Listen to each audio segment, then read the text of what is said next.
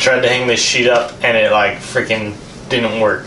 How's it going, everybody? Benny Chris 12 here, and today I have my cold steel boomerang again, which I made a video about like a month or two ago.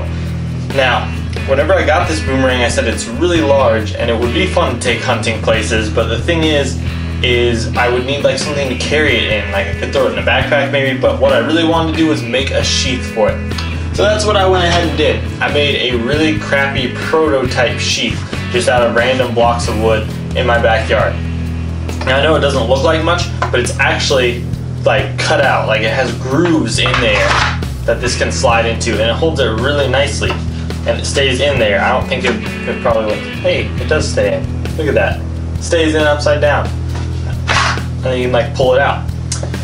The reason I'm making this video is because I want to quickly explain how I made this, because it's super easy to make and all of you can make it at home just as easily, and you can make it for not only like a boomerang or something, but you can make it for any of your tools, sword, machete, knife, whatever you want it to.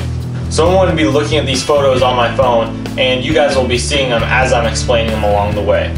And the reason I did this, like I said, is because this was my first time making one of these. I wasn't sure exactly if it was going to work out, so I figured just take pictures to be safe, and then I could explain it, and that would be a lot easier than trying to record something that maybe wouldn't work out. So this first photo you see, I just have the two scales side by side, and you can tell it's a really old wood. This used to be part of my fence. There's even green moss growing on it. So all I did was lay the boomerang down, and then I mirrored it on the other one and just traced an outline of the boomerang. That way I could have sort of a template of what I was going to be cutting out. That way the boomerang would fit in there really nice and tightly. And then, like I said, I took the angle grinder, I just kind of stuck it in a table vise and began cutting away. And after I cut it completely out, you can see I have those nice grooves in there. And those maybe went halfway through the board, so I didn't come close to cutting through to the other side, but they were still pretty deep. And after messing with it for a while and trying to figure out how I could get the boomerang to fit in there, I realized that there was no way unless I used spacers. And rather than just cutting around the entire shape of the boomerang and making a really nice tight fitting sheath like I could have done, I just used 3 spacers, and that made it a lot simpler. But if you wanted to make a tighter fitting sheath, you could just fill in all those spaces in between the boomerang outline. I decided not to use nails just for fear of the wood splitting, so I just used Gorilla Glue and then clamped it in a table vise and used a vise on top, and that secured the 3 spacers.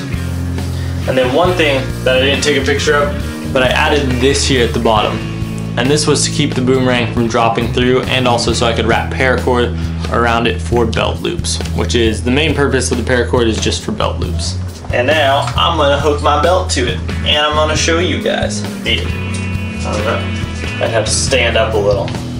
So literally, just like slides right in there. Bam, and then you're done. Can you guys even see that? I can't tell. I'm just gonna walk, and then you can just easily pull it out, and you're ready to go.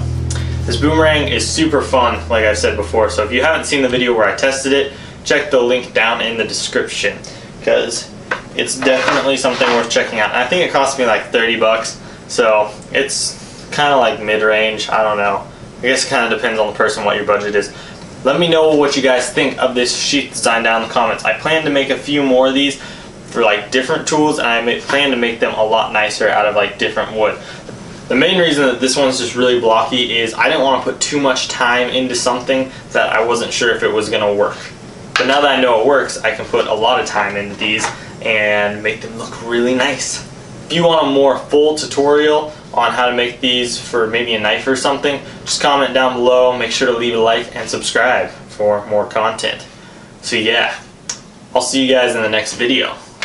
Neat. Yeah.